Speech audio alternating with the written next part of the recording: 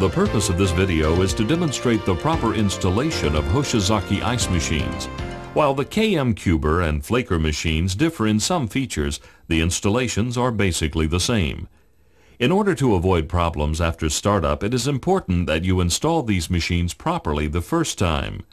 There are several things you should do before installing the ice maker. First, take a look at the installation site. Remember, these ice makers are not intended for outdoor use. For best results, the ice maker should not be located next to ovens, grills, or other high heat producing equipment. The location should provide a firm, level foundation for the ice maker and storage bin. Check the installation site to be sure there is an adequate water supply and proper drainage. Be sure to allow for a 6-inch clearance at the rear, sides, and top of the machine's intended location to allow for proper air circulation and ease of maintenance and service. If you are installing an auger-type ice maker, it is necessary to allow adequate clearance above the unit to allow for auger removal during service. Next, inspect the exterior of the cartons for visible damage and unpack the storage bin. Make sure it is the correct bin for your application. Attach the 4 adjustable legs provided to the bottom of the storage bin and position it in the selected permanent position.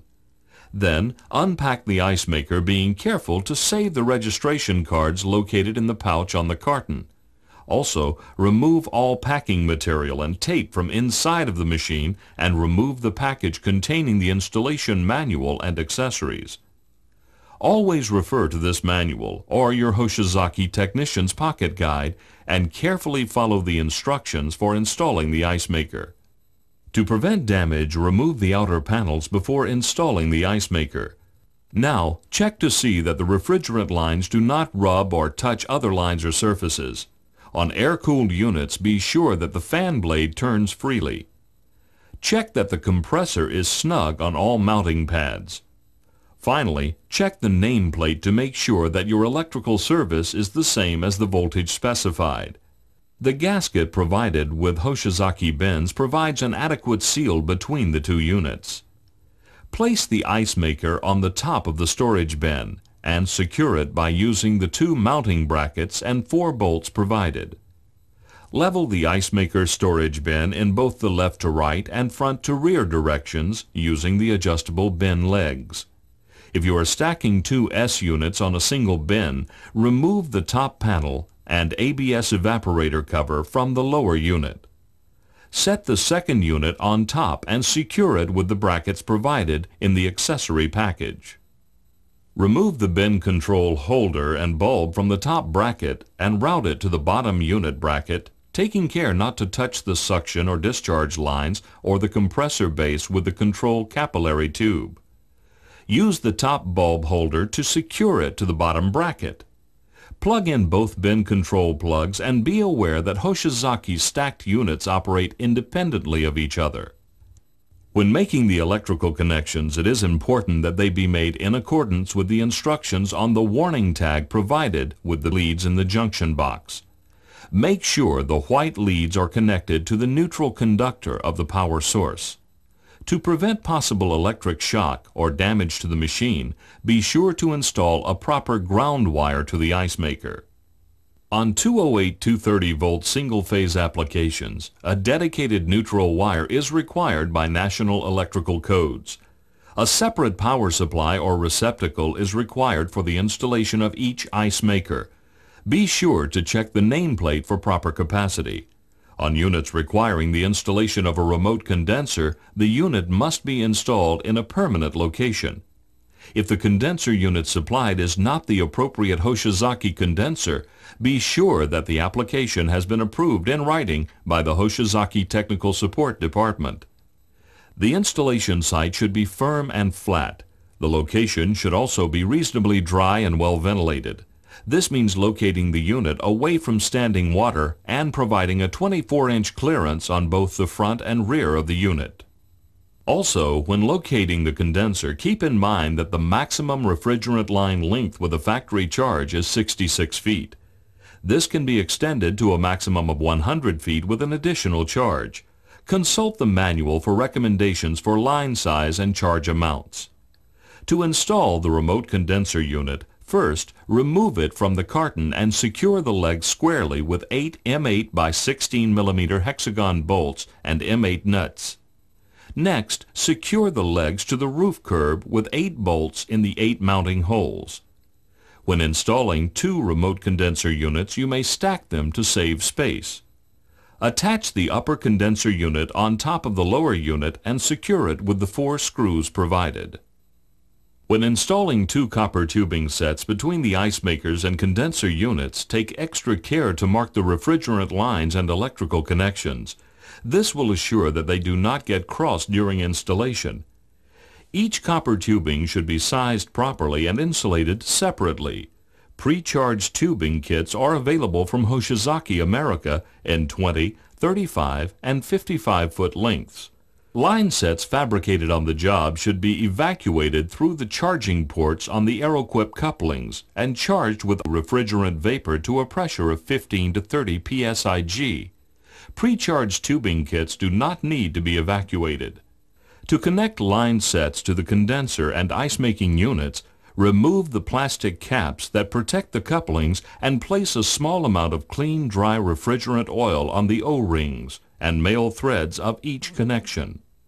Connect the refrigerant lines equipped with the proper size Aeroquip fittings to the connection of the condenser unit and ice maker.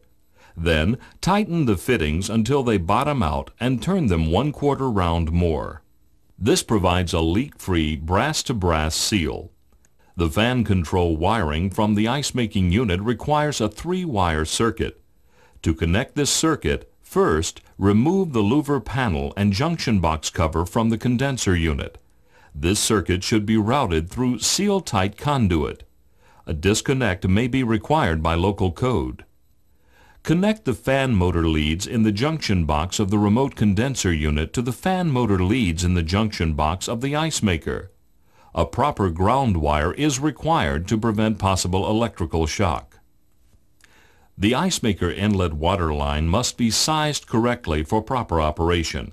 Check your manual carefully to be sure which size is required for the ice maker you are installing.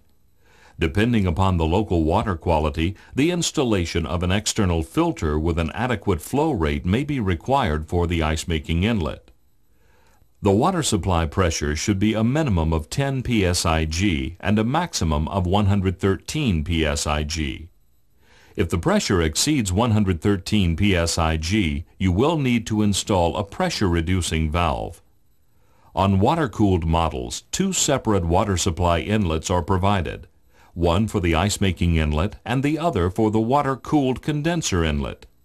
The drain outlet for the ice maker reservoirs uses a 3/4 inch female pipe thread, or FPT.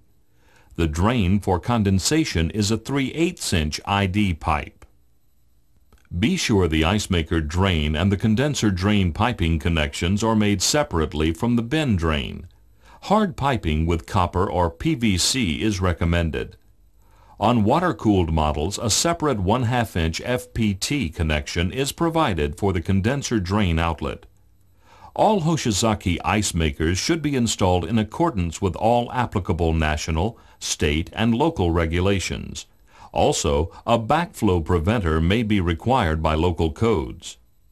Now that you have installed the Hoshizaki ice maker, review the final checklist provided in the installation manual. At the point that the list requires you to start the ice machine, flush the water system thoroughly and check the unit for proper operation. Check the bin control switch for correct operation and position. This can be accomplished by holding an ice cube in contact with the bulb while the ice maker is running. The machine should stop within 6 to 10 seconds. Once the installation is complete, carefully score the edges of the protective plastic film and peel the film from the exterior panels. Make sure to give the end user the instruction manual and review the operation of the ice maker, stressing the importance of performing the recommended periodic maintenance. Also, be sure to give the end user the name and phone number of an authorized service agent. Remind them to fill out the warranty tag and forward it to the factory for warranty registration. Once you have successfully completed the checklist, you can be sure that the Hoshizaki Ice Maker is installed correctly and will avoid the unnecessary problems that sometimes occur due to improper installation. Remember, while this video has shown you the proper installation procedures, you should always refer to the Ice Maker manual or your Hoshizaki Technician's Pocket Guide for detailed installation information.